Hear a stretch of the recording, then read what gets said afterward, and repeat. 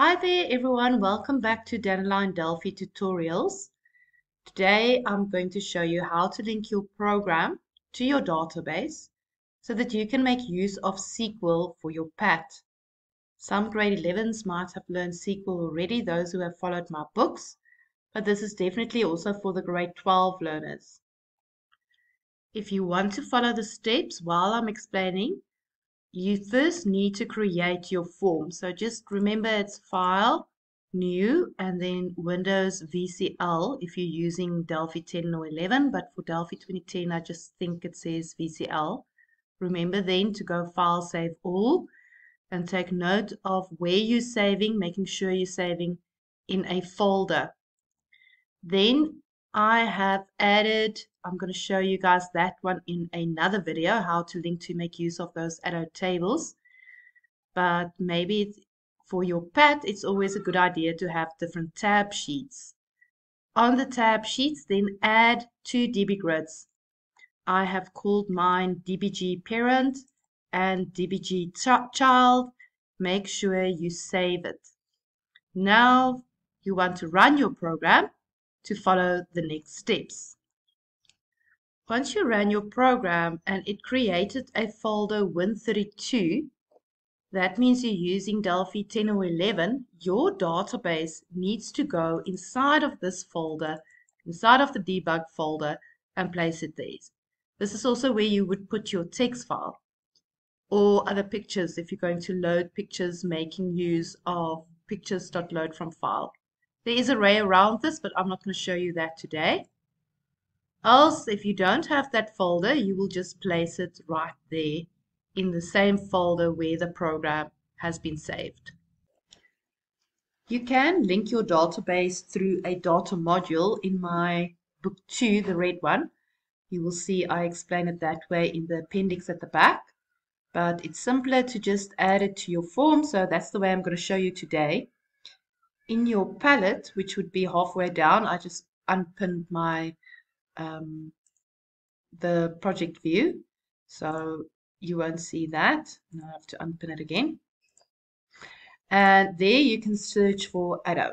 So find the arrow connection. You need one in your program that will be shared through the arrow queries that we'll add and the arrow table. So you don't need more than one. And name this, CON is the prefix, but name it according to what is stored in the database. So my is about astronauts as well as shuttles. I'm just going to call mine Astro for now. Now what we need to do is go into our object inspector. And the first thing you want to do is go to your connection string. Quite a few steps here. I'll go slow. Click on the three dots. Click on build.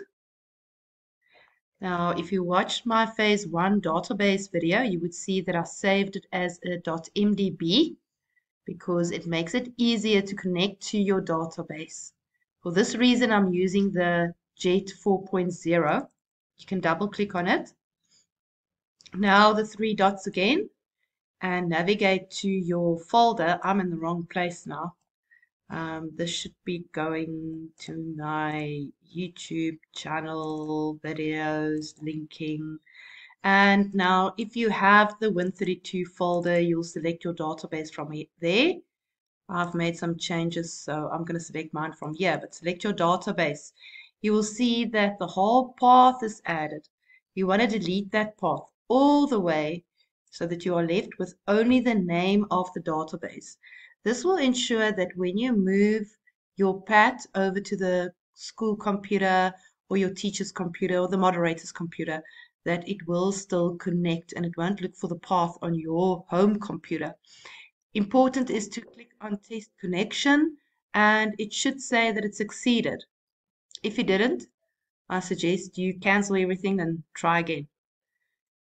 Then go to advanced, and here we want to make changes to our database as well as read from it. So I'm going to select read write and untick share deny none, and then click OK and OK again. One step that people often forget is you have to untick the logging prompt so that it is false. The next object we're going to search for, also search for arrow, but this time for SQL, we add an arrow query. And we're going to add it to our form. And this one is going to link to my parent table. It's called TBL shuttles. So I'm going to call it QRY shuttles. In here, you will see that the connection there is red. And that's all you need to change for your query. Just click on the drop-down menu, select your arrow connection. The next object we need to add is our data source. And the prefix there is DSR, and name it the same as you named your query just created, because they will be linked together. DSR shuttles, and in there also in red, the data set. All you have to do is select the query. Now the data source allows us to display what our query ran in a DB grid or even a DB edit, as in one of my other examples. So click on the DB grid where you want that table to display and select from there your data source DSR. It's almost like a hose pipe where the information that's queried here is transferred all the way to see the output there on your DB grid. Remember that in SQL we can determine which table to show in a DB grid according to what we put in the from. So we have select from and then the name of the table. So you only really need one DB grid, but I just find that with a PAT, you often don't want to show the same output in more than one DB grid. So that is why I created two. So I'm going to go very quickly through the next steps. We already have our arrow connection.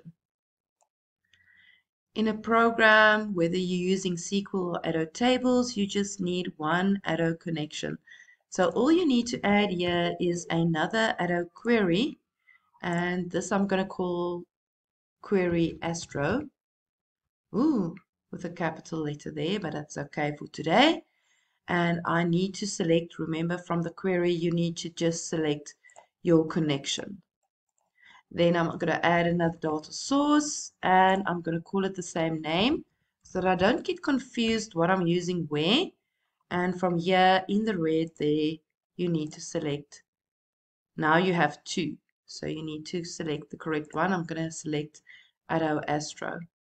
And when I click then on the DB grid here where I want it to display, I can now select my data source. And again, I have two, but I'm going to select DSR Astro. Now with arrow tables, you would, with a couple of other steps, you will actually see the data in here. But with arrow queries, where we're going to use SQL, we first need to write some code. It's a good idea to have something displayed in your DB grids when your program starts.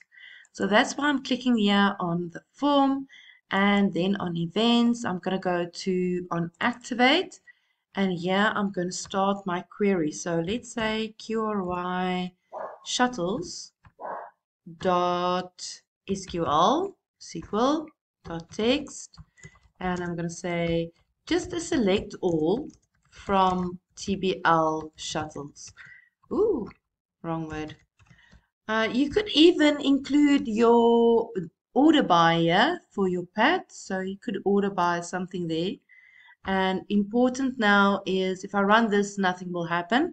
I have to say for my selects, I have to say QRY shuttles. Make sure those two are the same. Dot open.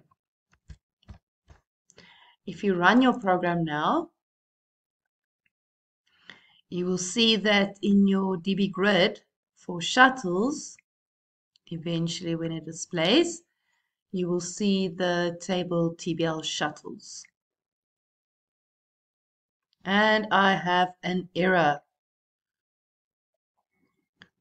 I think it is good that I got this error because you need to learn how to read these errors. It says that this input table or query, but it is a table, TBL shuttles are incorrect. So we must make sure it's spelled correctly.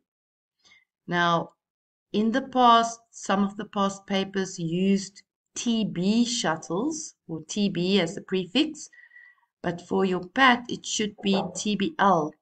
So some of my activities, this is from an activity from my book, I use the different forms that has been used throughout the years to name the tables.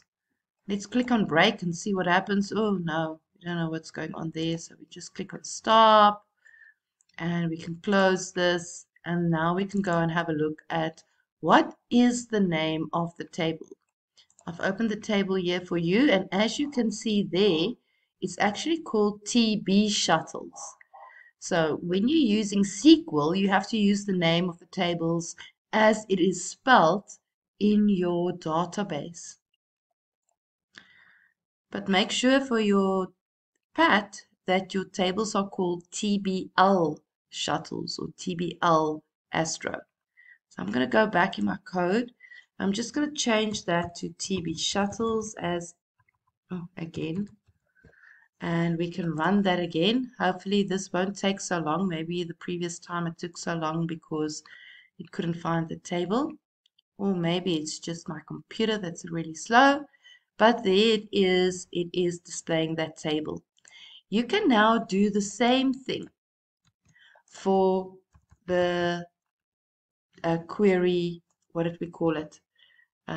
Query Astro. So let's show you guys a little cute trick. If you select code, you'll see there's these little, I think it is pens. That's what I see. I don't know what it actually is, but it looks like pens to me. If you click on that, on your selected code, I change this to QRY Astro. It's going to change for the selected code everywhere where it had QRY shuttles. It's going to change it to what I typed there. So I changed it both to QRY Astro. It actually helps quite a bit. If you want to get out of here, you just click there and you're out of it and you can code as normally. So there, I'm going to add Astros. Before we run it, yeah, Astro singular. Now we can run it, and at this point we should see both of our tables being displayed in the DB grid. Hopefully you were successful. If you were not, start the video again and then watch it step by step and make sure that you have clicked on every single little thing that I showed you in this video. At the back of my Dandelion Delphi book 2 in an appendix, you will find the same steps that I just explained. Grade 11s and 12s, I hope this helped you, and good luck with your PAT. Hope to see you soon.